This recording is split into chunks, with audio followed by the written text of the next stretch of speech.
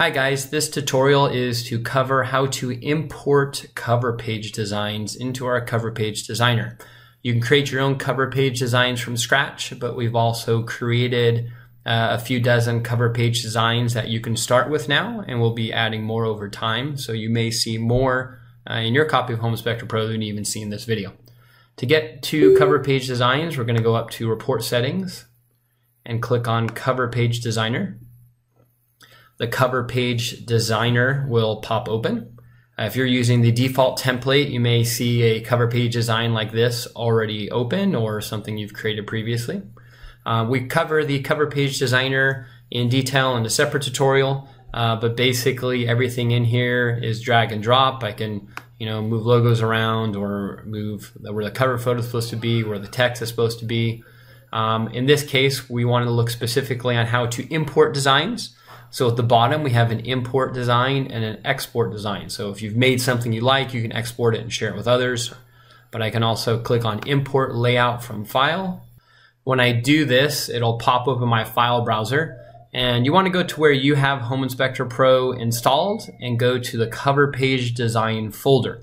Now, you may have gotten the file from the Facebook group for Home Inspector Pro or on our message boards, or someone emailed you a file. In that case, you're going to go to wherever that file is stored.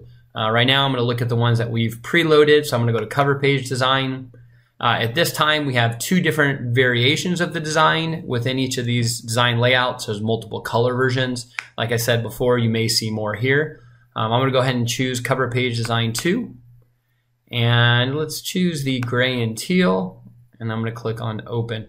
You will notice that the design files are HDZI files. That's the file type you're looking for. So this changed my design here. If I didn't like that one, I can go back to import. Maybe I like blue and red better. There's my blue and red design. Or black and maroon.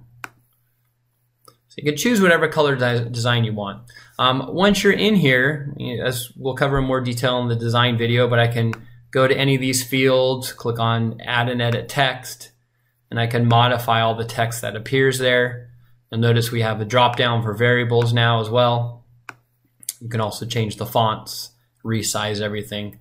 You may need to, depending on your cover photo, the size that you're taking, click on that cover photo and you can either enlarge it or shrink it, or drag and drop it to move it around. So you'll see in this case, if you've preloaded a cover photo, it'll actually show you the actual photo from that report. So that's always a good idea, is to load a photo in advance. That way you can kind of play with this.